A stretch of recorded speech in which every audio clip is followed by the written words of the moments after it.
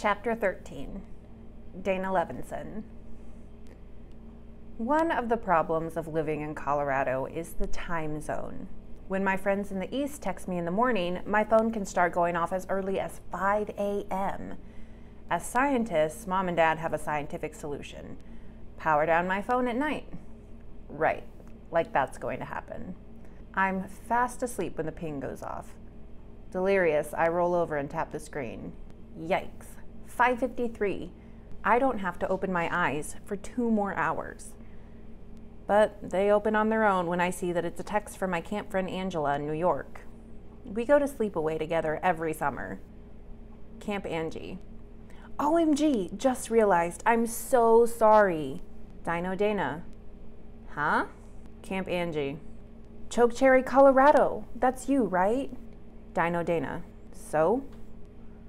In answer, she texts me a link. I click on it and it takes me to the YouTube channel of the vlogger Real Talk. His extreme close-up unibrow glares out at me, looking like it's been crammed into a too small jam jar. Here's the latest from Chokecherry, swastika capital of Colorado.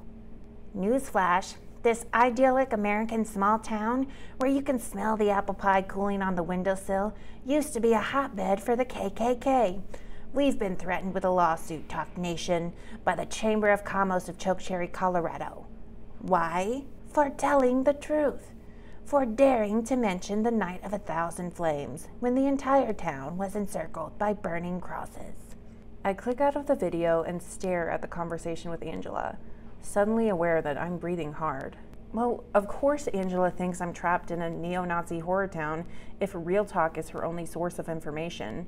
But even in the middle of all this business with the swastikas, Chokecherry doesn't feel like a racist place. True, somebody must be racist because the swastikas are obviously coming from somewhere, but most of the kids at school hate what's been happening. Every day, a large number of volunteers show up to work on the paper chain. There are so many of us now that Caroline and Michael had to move the production from the art room into the gym, and parts of the chain are draping over everything. You can barely see the climbing apparatus. We're already up over 6,000 links. But how can I explain all that to Angela? She's never lived in a place that didn't have a large Jewish community. So I text her back. Dino Dana. You can't believe everything you hear from Adam Talk. Camp Angie. But I'm worried about you. You're the only Jewish family in that town. Dino Dana. Not true. There's this one other kid. My finger freezes over the send button. Am I really saying what I think I'm saying? Dino Dana. He's studying for his bar mitzvah. It's weird. Nothing is funny about Chokecherry, but for some reason, I'm laughing too hard to get back to sleep. My father is still driving Ryan and me to school every morning. That's one ongoing effect of the swastikas, no matter how many times I tell Angela everything's la-di-da. How's the paper chain coming along? Dad asks after we drop Ryan at the elementary. I'm surprised. You know about that? The school sent an email blast to all the families, he explains. Interesting idea. As a parent, I'm behind it 100%. As a scientist, well, the math doesn't exactly seem realistic. Yeah, Mr. Bredamus reminds us of that about every 8 seconds. It's supposed to be more about trying than succeeding. So long as you understand that, Dad confirms, because 6 million is an impossible task. The whole point, I tell him seriously, is so we can see how big a number 6 million really is. He goes kind of quiet digesting that. My dad's a smart guy, and it takes a lot to make him rethink something. This whole paper chain project is starting to get under my skin, in a good way. There's a traffic jam at student drop-off. Caroline spread the word that the gym would be opening early for paper chaining, and I guess a lot of kids are taking her up on it. I strand Dad in the line of cars and run into the school. The hall outside the gym is crowded with a mix of volunteers and spectators, and when I make it to the doors, I can see that the inside is a mob scene. It all revolves around Michael, who is standing at the center circle, clipboard in hand, shouting at Caroline. If the workers don't check in their output, then I can't count it. And if it doesn't get counted, how are we going to know how many we have? I can see what Michael's worried about. It's total chaos in the gym. There must be 100 kids, probably more. 5 of those guillotines, borrowed from the public library, the community college, plus our own elementary and high schools, slice construction paper with machine-like efficiency. No sooner have the strips been cut than fists fight over them. They're looped into shape and glued together, added to dozens of mini chains all around the room. Eventually, the mini chains are attached to bigger chains, as poor Michael scrambles around, desperately trying to keep up with the count. I'm getting exhausted just watching it happen. It's impressive and a little bit scary at the same time. Spectators ring the gym, cheering on friends. Check out Sarah, her hands are just a blur. More glue, more glue. Link and Jordy have the best crew. They're churning out chain twice as fast as anybody else. Whoa, Oliver's bleeding all over the construction paper. Too much glue. What a waste of time. All this over a few swastikas. I feel like I'm on a leash and somebody yanked it. Some tall 8th graders are standing behind me. I identify the speaker right away. This kid, Eric Fedorov. He's supposedly the Link Rowley of 8th grade, Mr. Popularity, basketball star. I eavesdrop on their conversation. They're big complainers. Their gym is being hogged by a bunch of do-gooders. Where are they supposed to shoot around before school? 6th and 7th graders will volunteer for anything, blah, blah, blah. It's Eric who keeps bringing the topic back to 2 points. 1, the paper chain project is stupid, and 2, the swastikas are no big deal. I must flinch because they notice me. What's her problem? I hear Eric whisper behind my back, and one of his buddies supplies the answer. That's Dana, you know, the Jewish girl. Nothing's changed. I'm still watching the paper chain activity, but my neck is stiff, my jaw is clenched, and my good feeling about the project has turned to acid in my mouth. All I can think of is this is the town where the KKK found a home 40 plus years ago. This is a school someone is defacing with swastikas practically every day. For all I know, it's Eric himself or one of his obnoxious friends. The 9 o'clock bell can't ring soon enough for me. I sleepwalk through my morning classes. When I head for my locker to dump my books and get my lunch, Link is standing there waiting for me. Didn't see you in the gym this morning. He says it like it's an accusation. By the time I got there, you were all full up, I explain. I figured I'd just get in the way. That's when I noticed that in addition to his brown bag lunch, he's carrying a folder with Hebrew writing on it. So I've started working on my bar mitzvah stuff, he tells me. Well, duh. He spends every spare minute chanting away, trying to copy the prayers Rabbi Gold keeps sending him. He's at it in homeroom, the cafeteria, even while paper chaining. The rabbi texts him audio clips, and Link follows along on paper with the Hebrew blessing spelled out phonetically. And, I prompt, it's harder than I thought. Because it's a whole other language and all that. Nobody's making you do it, I remind him. He looks stubborn. I'm making myself do it. It's important to me. And since you've already been mitzvahed, or whatever they call it, I fold my arms in front of me. They call it becoming a bat mitzvah. It isn't something that happens to you, like getting struck by lightning. Anyway, he persists, I figured you could help me out. A bar or bat mitzvah is the happiest day in a Jewish kid's life, I tell him. You know why that is? Well, it says on the internet that you get a lot of presents, but that doesn't really apply to me. It's not the presents, it's the fact that it's over, done, and you don't have to do it ever again. So I can't help you because the minute I finished my own, I deliberately erased every trace of it from my brain. He doesn't smile. A Jewish kid would smile, but Link isn't your average Jewish kid. The problem is I've got no one else to ask, he says. All my Jewish relatives, I mean the ones I would have had, never got the chance to be born. I finish in my head. The Holocaust took care of that. I feel lower than snail slime. I'm just kidding, I sigh. I'll help you any way I can. I wish the 600 Link Rowley worshippers in this school could see their big man on campus practically groveling with gratitude. So I get my lunch and sit down at a secluded cafeteria table with the most popular boy in the 7th grade for Hebrew lessons. Every girl in the room stares in envy. If they only knew. Pamela and Sophie glare at me from their spot opposite Jordy and Pouncy, their eyes shooting sparks. I wasn't lying about blocking my Hebrew education from memory, but it's amazing how fast it comes back. The prayers aren't quite songs, but there is kind of a chanting melody to them. I try to help Link with the tune, and he struggles to get the hang of it. I have to say, I'm a little bit impressed at how hard he's working. Part of me always believed that this whole bar mitzvah thing was kind of a goof for him. He has that reputation. The school halls echo with tales of his hilarious pranks pulled off with the faithful Geordie and Pouncey at his side, the snowball filled with peanut butter caper, the salt in the teacher's room coffee affair, the lard in the parade route incident. It's reached the level of legend around here. But Link seems to be 100% serious about learning his part for December 4th. No matter how bad he does, he buries his face in his papers, cranks up Rabbi Gold on his phone, and gives it another try. As we work, I notice that kids are getting up and rushing to the cafeteria windows. I peer outside, where a crowd is forming on the front walk. My heart sinks. Another swastika.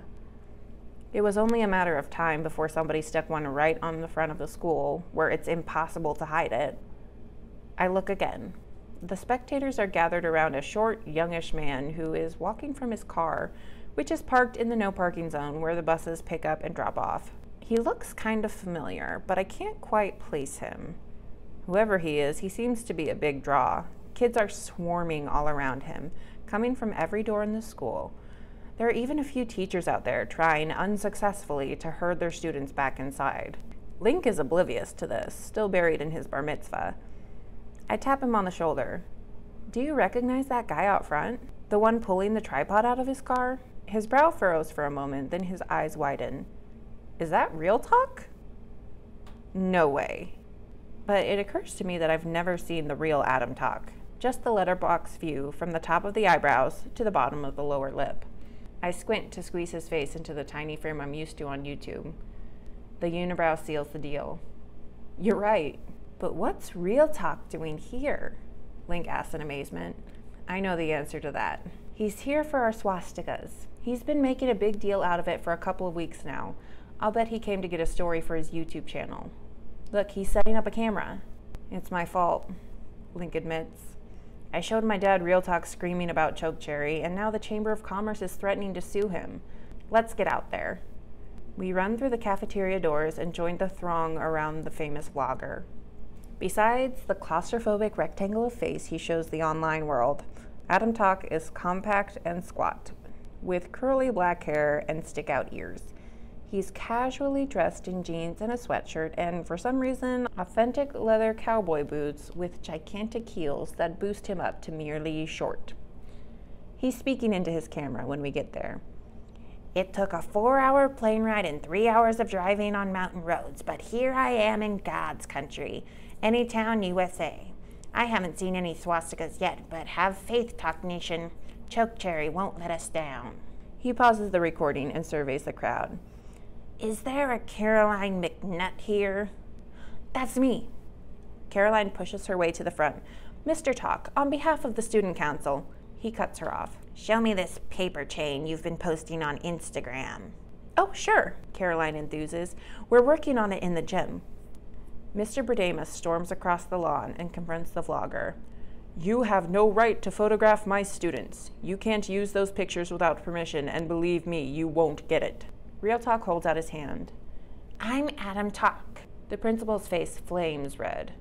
I know exactly who you are, Mr. Talk, and you're not welcome to come here and exploit our problems. This is the real world, not YouTube. You need a permit to film on school property. And if that's your vehicle, I regret to inform you it's illegally parked. Halfway through the speech, the vlogger turns on his camera and swivels it toward Mr. Bredamus. Here's Nicholas Bredamus, principal of Swastika Middle School, trespassing on freedom of the press. He narrates. Students, Mr. Bredamus addresses us, get inside the school immediately. A few kids start to straggle back to the building, but most of us just stand there, fascinated. The principal may be in charge, but Real Talk is a celebrity. A police car is coming up the street, followed by a tow truck marked Chokecherry Department of Public Works. Mr. Bredamus hurries to the curb to confer with the officer. The blogger is about to get his car towed, and maybe even be arrested, but it doesn't seem to bother him. I guess when your job is to get attention on the internet, all publicity is good publicity. Come on, Link tells me. Let's go do some more work on my bar mitzvah. Bar mitzvah? Real Talk pulls a notebook from his pocket. My research shows only one Jewish student at this school, and it's a girl. It's kind of a long story, Link explains. The blogger beams at him. I like long stories. There's a loud clunk as the tow truck operator hooks a chain to Real Talk's rental car. The blogger pulls his camera off the tripod and makes sure to get the whole thing on video. That's what I love about small towns, he narrates. Everyone's so friendly. Chapter 14. Real Talk. From the YouTube channel of Adam Talk. Interview with Lincoln Rowley. Rowley. Any relation to George Rowley from the Chokecherry Chamber of Commerce? He's planning to sue me, you know. Yeah, sorry about that. He's my dad. Don't apologize. I love being sued. It gets me headlines. I love headlines. Headlines mean followers, and followers mean ka-ching, ka-ching. He gets really touchy about anything that makes the town look bad. Like an army of screwballs and sheets burning crosses. That was a long time ago. Some people say it never happened. I'd think you'd have a stronger opinion on that, considering you're Chokecherry's newest Jewish citizen. Yeah, should I tell the audience about my grandmother and the Holocaust? Talk Nation is more than just an audience. They're Talk Nation because they see through the idiotic, phony blabbery of a world that's 98% baloney. I already told your grandmother's story in my last video. So Lincoln. People call me Link. Oh, like the links in your famous paper chain. Not for nothing, but my video about the paper chain got quite a response from Talk Nation. But why don't you tell us a little bit about this pretend bar mitzvah you've been planning? It's not pretend. It's with a real rabbi in a real temple in Shadbush Crossing. My friend Dana has been helping me learn my part. She's Jewish too. I've got big news, Link. I've already talked to Rabbi Gold, and Real Talk will be live streaming your bar mitzvah to Talk Nation and the entire world on December 4th. What do you have to say to that? Wow, awesome. Kind of scary though. If I mess up, millions of people are going to know. Only the ones who speak Hebrew. I guess. Still, I was nervous already, but this will be like being on TV. Piece of cake for a kid with guts like yours. After all, you picked a pretty scary time to be Jewish in Chokecherry, Colorado, with so many swastikas popping up at your school. And even after all these weeks, nobody knows who's doing it. Does that make you want to reconsider your decision? Not really. You don't pick who you are. You just are. Chapter 15. Caroline McNutt. I deserve this. Ever since I was 4, when I tried to organize my fellow preschoolers into going on strike for better cookies at snack time, I've had the same problem. Apathy. Nobody cares. Sure, they'll go to a dance or a party, but they won't lift a finger to organize one, and if that means it never happens, that's just fine with them too. I've been in student government since the 1st grade. Getting anybody to join a club or volunteer for a committee or do anything at all is like having your teeth pulled out one at a time by needle-nose pliers. Until now. The Paper Chain Project is a student government dream come true. Picture all the student participation I haven't been able to drum up over the years cashing in at the same time, with interest. You should see the gym. No, scratch that. You can't see the gym. Not much of it anyway. It's a paper chain jungle. Michael says we're up to over 60,000 links, and lengths of chain hang everywhere, doubled, tripled, and quadrupled up. When the volunteers come, it's wall-to-wall people. I watched the whole thing in motion, everybody busy, hundreds of kids banding together, working side by side to accomplish a single worthwhile goal. Sometimes I'm so overcome with gratitude that I have to remind myself, this is my reward for all those years of begging and pleading, trying to whip up enthusiasm and getting nowhere. I guess it's a shame that it took swastikas to inspire the kids of Chokecherry to get off their butts. But the end result is more than worth it. For the first time in my life, I'm proud of my school. A bad thing happened to us, is still happening to us, and we turned it into the ultimate good thing times a million. Not only that, but we're getting kind of famous. Now that he's here in town, Real Talk is vlogging about our school full time. A lot of the local big shots like Mr. Berdamus, Mayor Radisson, and Mr. Rowley aren't too thrilled about it. It doesn't reflect well on Choke Cherry that somebody has been putting swastikas all over the school and we can't catch who's doing it. The adults hate Real Talk so much they won't even let him onto school grounds. But Mr. Talk is pretty sharp. On his show yesterday, he said, "I've been thrown out of the White House by Secret Service. I've been banned from Buckingham Palace by beef eaters. Taylor Swift sicked her dog on me. The commander at West Point threatened me with a flamethrower. What do I care that some small-town principal doesn't want me in his school? LOL." So he sets himself up in the little park across the street. He knows exactly how close to campus he's legally allowed to be, and he's 3 inches past that, so the police can't touch him. He's got a giant beach umbrella and a folding chair with a cup that always has a big gulp from 7-Eleven, who lets him use their bathroom. And there's usually a lineup of kids who can't wait to be interviewed. "Students," Mr. Bredamus tells us on the morning announcements, "I urge you all to stay away from the individual known as Real Talk. He's only interested in sensationalizing the problems we've been having in order to attract viewers to his vlog. He's presenting our school and our town in the worst possible light. The last thing any of us should be doing is helping him accomplish that." That day, the lineup in front of Real Talk's tripod is twice as long. Who can resist the chance to be on one of the most popular channels on YouTube? The principal's right that Real Talk is pretty harsh in his videos about the swastikas. In his opinion, we're either racist or stupid. Stupid because our police can't find one lousy kid. Racist because maybe they're not really looking. And then the vlogger never misses a chance to remind everybody that Choke Cherry was once a hotbed of KKK activity. He mentions the Night of 1,000 Flames in every posting. My mother thinks the problem with Real Talk is he's too negative. If he's so interested in our town, he should be telling the world about the good things that are going on here, like our annual mac and cheese eating contest. That raised a lot of money for charity. Or the dinosaur dig in the mountains. The university says it might turn out to be one of the biggest finds in history. Why does everything have to be about swastikas? I don't even try to explain it to Mom. Swastikas are news, and swastika news means paper chain news. Mr. Talk hasn't actually seen the paper chain since he's banned from school property, but I texted him some pictures, and I'm glad I did. He used them in a few videos, and you wouldn't believe the response.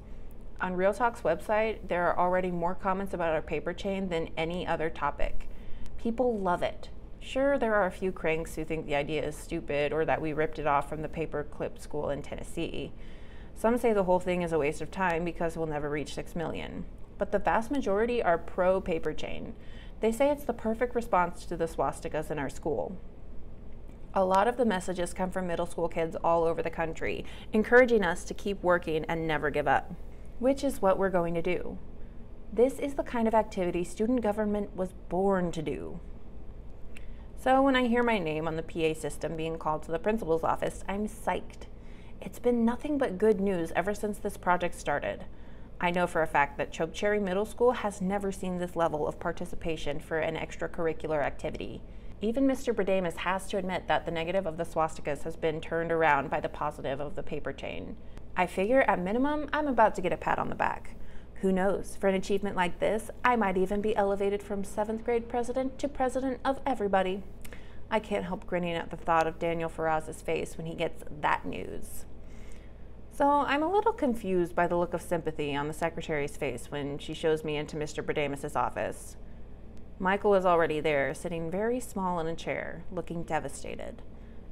The principal is gray-faced and grim. What's going on? We've got the hottest middle school activity in the country right now, and everybody's acting like this is a funeral. I perch at the end of the empty chair, and Mr. Bredamus gets right to the point. I can't commend you enough for what you've accomplished with the paper chain project. To reach 60,000 links is impressive enough. To manage it so quickly is astounding. It makes it all the more difficult to have to bring it to a close. A close? My heart practically busts through my ribcage. You mean stop? Why? We're kicking butt. I mean, it's going so well. Too well, the principal says. In fact, we've run out of construction paper. Can't we borrow some from the other schools? Even as I'm asking the question, I see Michael shaking his head sadly. We already have, the principal informs me. We've used every scrap of construction paper in the whole district, and there's no money in the budget to purchase more. We can fundraise, I squeak. We'll sell raffle tickets and scented candles and chocolate bars. I'll sell my bike. I'll do anything. Please don't cancel the paper chain. Sorry, Caroline, it's already done. And just like that, it's over. The greatest student government project in the history of school. Believe me, I don't let it go that easily. I offer to go door to door for donations and pass the hat around the cafeteria. I beg and whine and even cry a little. What's so hard about raising money? The principal's gold cufflinks alone would bring in hundreds. But he's a mule, and eventually I'm so upset that I don't know what I'm saying anyway. Out in the hall, Michael tries to cheer me up. It was pretty cool while it lasted. We've got a lot to be proud of. Don't you dare make me feel better, I snap. What kind of message are we sending? Swastikas are bad, but only till you run out of paper to fight against them? And now that we're broke, they're okay? How's that something to be proud of? Well, I don't think Mr. Berdamus meant it that way, he offers. I stomp away from him. I refuse to spend my time with anybody who doesn't think this is the end of the world. If I have to listen to a guy putting a positive spin on this, my head is probably going to explode. At this moment, I want nothing but gloom, despair, negativity, and complaining. But where am I going to find that?